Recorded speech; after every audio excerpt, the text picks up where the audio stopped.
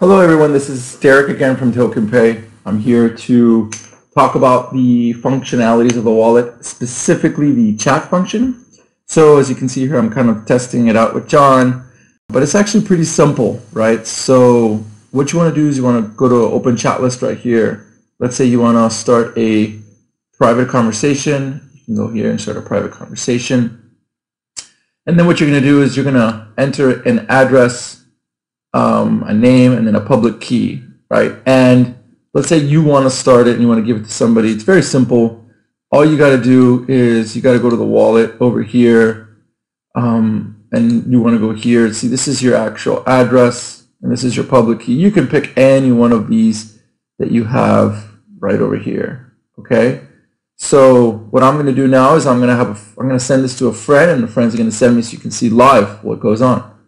So I'll be right back. So what I've done right now is I'm talking to Vlad right now, who is our Romanian developer. And what I've done is let's go to chat. Boom, there it is. Here's my address.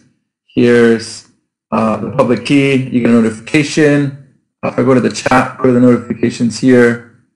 If not, you just kind of go here and you'll see right here. So he sent it as an anonymous, right? So what he needs to do is basically send it from his own personal address so that it's an actual individual chat, right? So right now, if he sends me a message, it's anonymous. And then, of course, when he starts sending chats from a default address, he can go. So I'm going to pause the video now so I can let him know, and then I'll go live again to how he can do that, okay?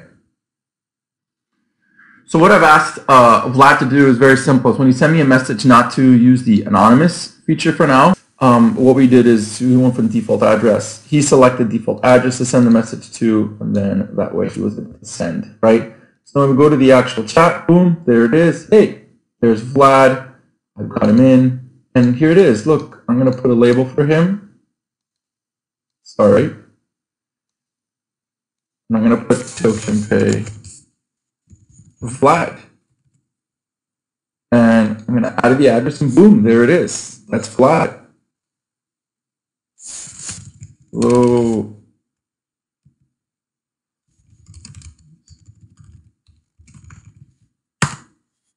And that's it. You know, this is a pretty simple chat feature, but it's very powerful. It actually can do group conversations as well. Obviously, you can add people in your address book. And this is key because if, let's say, you want to send money real fast or whatever, you usually go through all of this, right? And you can go to your tools or options menu, and you know whether you want to have chat enabled or not. I believe you have the ability to remove the notifications. I'm pretty sure you do. Just right now in this video, I'm trying to see where I can get it. So I'll be right back. Hold on a second.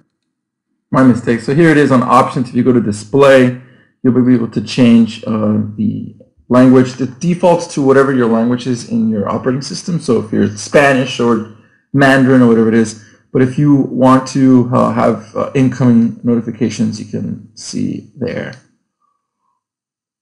Alrighty, so that concludes the functionality of the chat. I hope you learned a lot, and I hope you use it. I'll probably create a group for us in here so that we can try to keep it, you know, all in the family, right? So again, if you have any questions or anything, please contact us on our website through the homepage or the dashboard, and we'll help you out in any way that we can. All right, thank you. Bye-bye.